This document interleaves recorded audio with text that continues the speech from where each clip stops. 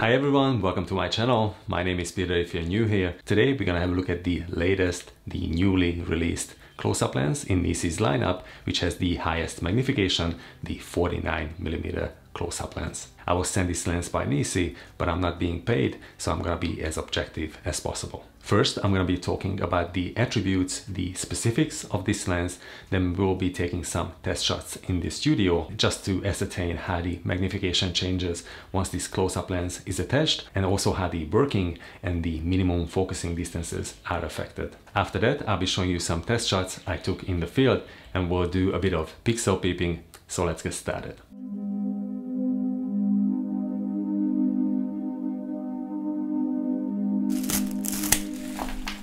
The 49mm NiSi close-up lens kit comes in a hard shell protective case that features a high-quality zipper and a loop. The inside of the case is well padded, and there is an extra plastic cap to protect the lens.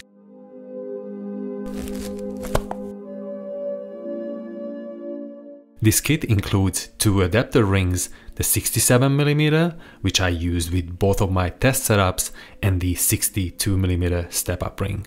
Attaching the close-up lens via the rings to the front element of your lens is quite easy, but when you detach it, try to ensure that you remove the close-up lens together with the adapter ring, as sometimes that might get stuck on the filter thread of your lens. The build quality of the lens is superb. It has quite a bit of weight to it due to its metal construction. The brushed aluminum feels great in the hand. The optical excellence is achieved by the double optical corrective glass, the apochromatic design, and the multi-nano coating. This helps with decent color reproduction, advanced resolution, high contrast, and virtually eliminates any color fringing when paired with a high-quality lens. This close-up lens is compatible with both prime and zoom lenses, and the increase in magnification that you can achieve with this 9 diopter lens depends on the magnification ratio of your base lens and also the focal length, the latter being longer, resulting in higher magnification.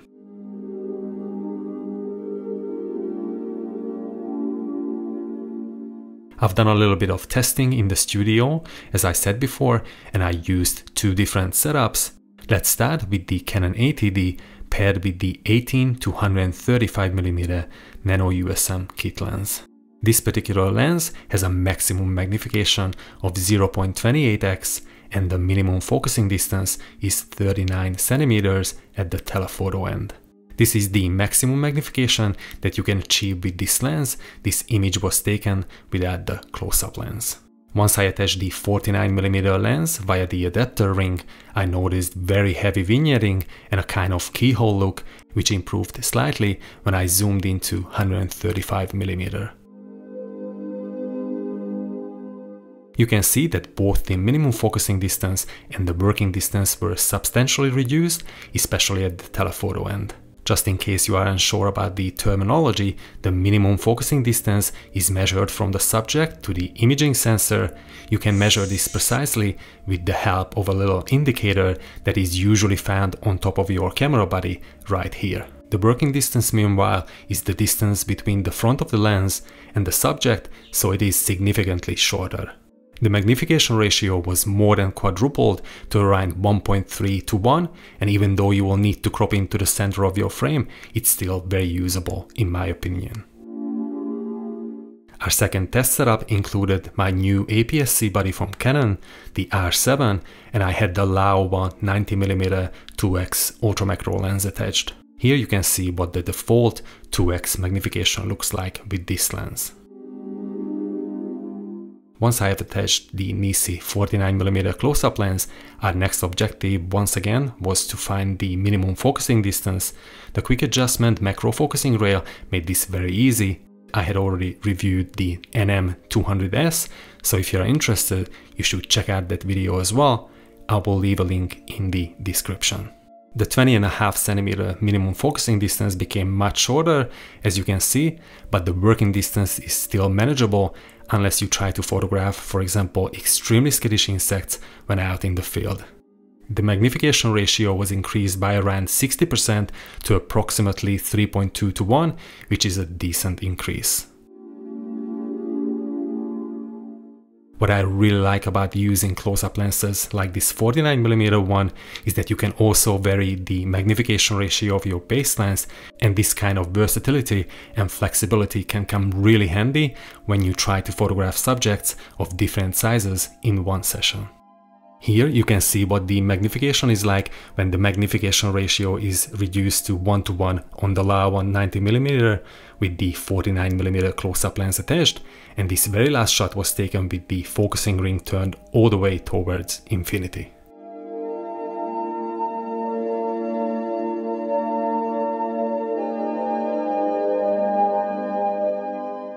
In this second last segment of our video, I'd like to show you several images I captured one beautiful morning in our garden with my go-to lens, the Laowa 90mm ultra macro on the Canon R7. One of the reasons why I absolutely love macro photography is because one doesn't need to travel to find amazing and unique subjects, just gotta be observant and patient enough and the results will come.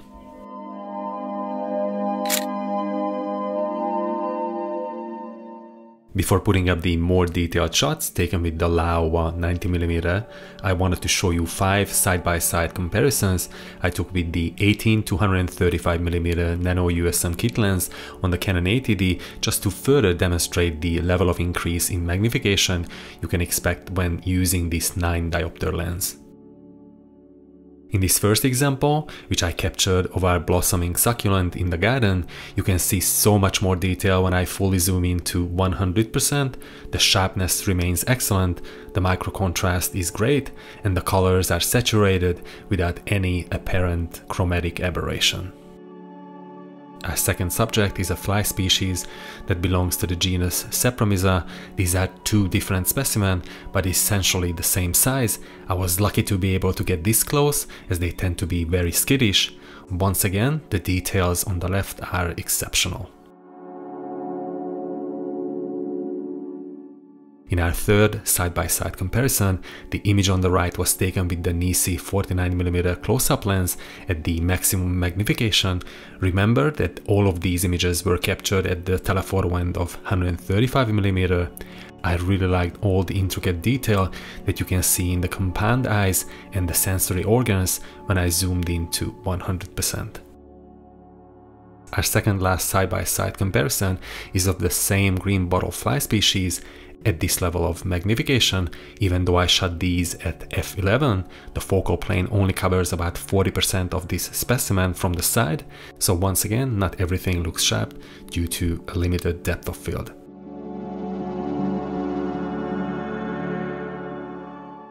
Our last test shot is my favorite amongst these, as it clearly shows how much more detail you can expect to capture.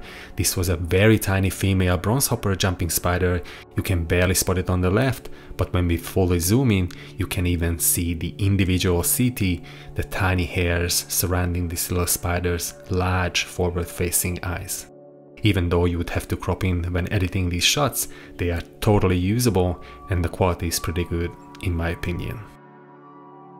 Now let's have a look at more test shots that I took with the Laowa 90mm ultra macro lens, including some with very high level of detail.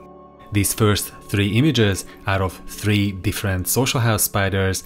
I have found 3 major aggregations, and the first 2 shots were taken at less than 1:1 magnification, while this very last image was shot at the maximum magnification ratio. Even though the depth of field is quite shallow and stacking would have been preferable, the amount of discernible detail on this specimen is amazing. Our next image is of a fly species. I wanted to demonstrate once again how shallow the depth of field is. Even though I shot these at f11, only a small section of this fly's compound eye is in focus. The next series of images are of extremely tiny species of bark lice. The first 2 are of a green-colored younger instar, and the last 3 are of an adult specimen that I had found on another piece of bark of our Feijoa tree. I really like this very last close-up portrait where it was doing some reconnaissance on our outdoor glass table. The next two photos are of another very small subject. These springtails are approximately 1 millimeter long, almost as small as tardigrades. You can even see the ommatidia, the photoreceptor cells that make up its tiny compound eyes. This quirky looking subject is a so-called boatman fly that has a very characteristic movement while walking around on vegetation. The way it moves its wings resembles a kind of paddling movement. The next two backlit shots show the amazing color reproduction that you can achieve with a high quality lens in conjunction with the NiSi 49mm close-up lens. This leaf curling spider uses a cylindrical shaped leaf to ambush its prey. This next extreme close-up is of a very tiny plant hopper species. This plant hopper is polyphagous, which means it feeds on a wide variety of plants and can be a pest to, for example, banana, citrus, or other ornamental plants. Our second last series is of a female bronzehopper jumping spider that I initially found on one of our yuccas. Then it eventually ended up on my finger, and here you can see how tiny she actually was while she was resting on the side of my thumbnail. I left the stacked image for last. Even though it's not a perfect stack, the depth of field is acceptable and shows tremendous amount of detail of this beautiful female bronzehopper with a mosquito as her prey.